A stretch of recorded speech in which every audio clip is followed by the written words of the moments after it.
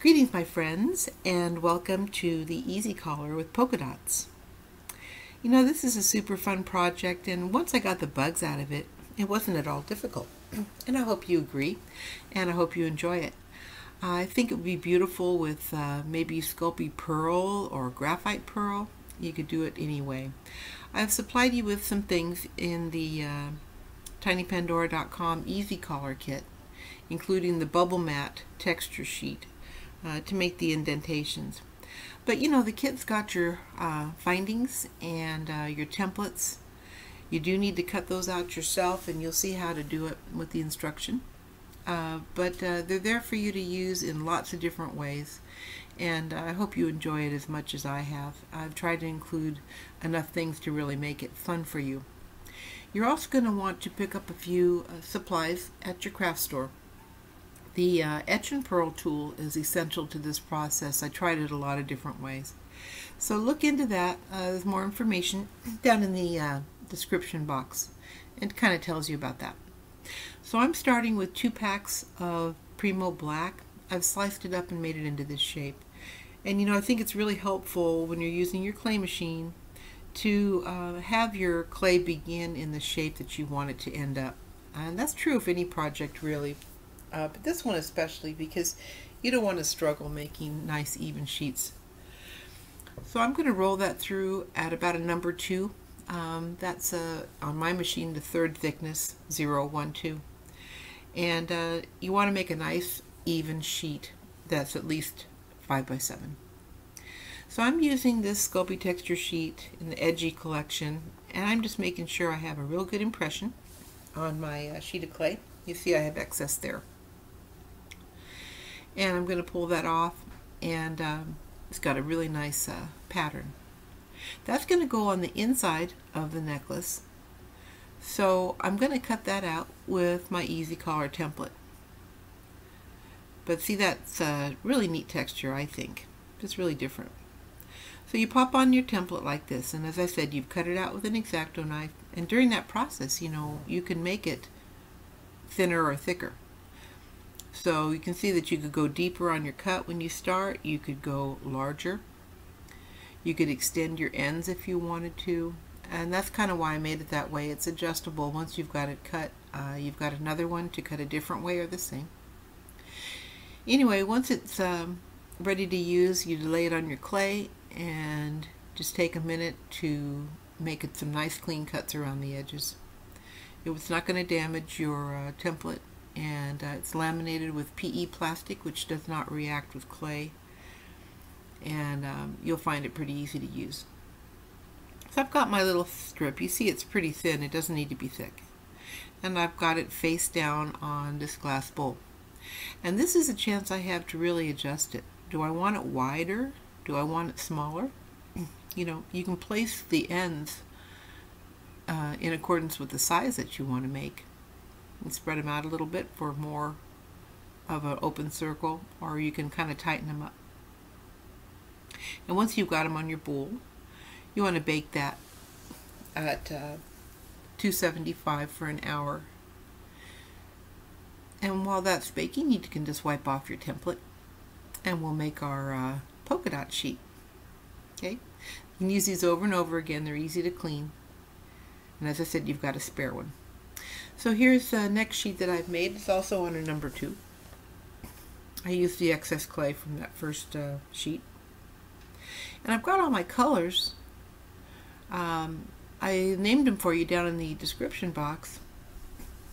I'm using Soufflé and Primo in just some of my favorites that were left over. And you know, you'll find you have a lot of clay like that. It doesn't take much to make this project. I'm going to lay out my sheet here, and I'm going to get my bubble texture on it. So with the bubble side down, you want to lay it out on your black and smooth it in. Just make sure all the dents are kind of the same. Take your time. If you want to spritz out with water, you could, you know, but then you'd have to dry it, you know. So I just pressed it in, and now I've got my etch and pearl tools. I'm using the medium size. I've used those tools again and again, and I just highly recommend them, and I see them usually at Michael's. You can order them online too. So all you're doing now is you know that your dots are going to fit in your little holes. And now, you know, I'm going to sit and obsess about exactly where to place them, because random is much harder than you think. So anyway, that was the only hard part, was just making them look the way I wanted them to look. You get a little edge on any of them, like if it picks up a little, you know, furry edge, like if it's ragged, just smooth it out so it looks nice and neat in the hole. And it's really pretty relaxing, you know. It did take me a little while to do this, but that's the Zen space. That's relaxing. I loved it. So there's the last one, my nice yellow, and that's a souffle canary. And take your deli sheets. You know, these really come in handy. You can get them in a box already small like this, or you can use parchment. And just make sure all your dots are down really well. You don't have to use adhesive if you do that. And who's going to want to use adhesive? So now you just got your base, and it's baked and it's cooled. Okay, and I'm going to pop on my bales, which are provided in the kit. I'm just using super glue for this. They're going to go back in the oven with you know, the top layer on them. And the super glue holds really well, and it doesn't have any problems at 275 degrees, so there's no fumes or anything like that. So first of all, I'm going to freshen that spot, and that's really important every time you're using super glue. You know, anytime you're gluing on something onto your project and you don't want it to come off, just make a nice fresh tooth for that to hang on to. And that's a tip you're going to want to use in all your jewelry, because it's so disappointing, you know, when it comes off. But just scratch it up a little bit, make it kind of rough, and then use your super glue in the hollow part of your bale. And that just really works well for me, and they've stayed on super well. You put a generous amount, but not enough that it slops out. And I can't stand to get it on my hands. We'll pop both of those on, and we're going to let those dry well, and then we can take it off the bowl without hurting anything. And we're just going to pop it right off. It's easy to do, and you see our texture inside looks really cool. And get ready to put the dots on here. I'm going to take my template and place it where I want to on the dots. Take a minute, get them just the way you want them, and take your time cutting through there. You don't want to lean on it, and you don't want to smear them, okay? And once your dots are cut out to your liking, you're going to want to put them on your base that you made. So I just pull it off like this. You've got that nice big piece to use. I made a bracelet out of mine, and I've got enough left for earrings and stuff. So, you know, take care of that excess, because it's very useful. And we're going to get our main piece off. Take a lot of care with that too. You don't really want to stretch it, especially when you have dots like this, because then, you know, then they get kind of oval looking. Now you got your Bacon Bond, and I'm using this disposable brush because I am just, you know, loath to clean Bacon Bond off of a brush. And also, you know, I kind of have a thing about getting stuff on my hands. Now this would probably be a lot better if you did it with your fingers, but I'm just not going to do it. So I placed a generous amount in the middle, and then I'm going to take it and spread it to the edges. But you don't want it to squeeze out, you know, because then you got to clean it up. So I'm going to put it over the edge, kind of carefully, right over the glued on bale. And once it's kind of distributed like that, then I can pull it down to the edge, kind of wispy. And that way it doesn't slop over. So, you know, I've done this a lot of times, and it's really best to have a good bond on the edges so you never have gaps there or anything. But take your time. You know, this Bacon Bond doesn't dry out like white glue does. So you kind of have a lot of working time with it, I think. Now we're just going to lay our pretty dots on here and just kind of place it, you know, kind of as centered as you can to begin with, because it slips and slides around. and you can really get it located the way you want to. I stretched out those ends when I was showing you how to stretch out the ends. So I just took some dot material and put it back on those edges, and it doesn't show at all. But yeah, if you ever have a bad match like this one here because you played around with it too much, there's a million things you can do on those ends. Make textured pieces. It doesn't matter, it looks really pretty in the end product, so don't sweat stuff like that. I don't. So this is ready. You can see I've sort of rounded the edges. This looks really nice that way. It doesn't look sharp at all.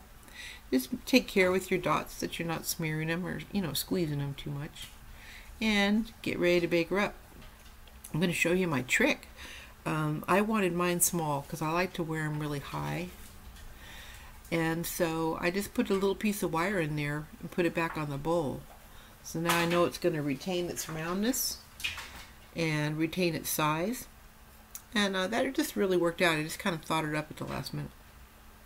So now it's just right, and it's baked. I can handle it. I'm not going to put any glaze on it because I kind of like that leathery look it has with the dots. I'm really pleased with the texture on the inside and the outside. So, you know, you can shine it up if you want to. It'd be really pretty. You know, I think it would be gorgeous with, you know, all like Sculpey pearl white dots, or all of a metallic gold or silver. They've got that new sparkly kind to be really pretty in there. So I want to make a lot more dot necklaces, and that's why I put the dots in your kit, because it's just way fun.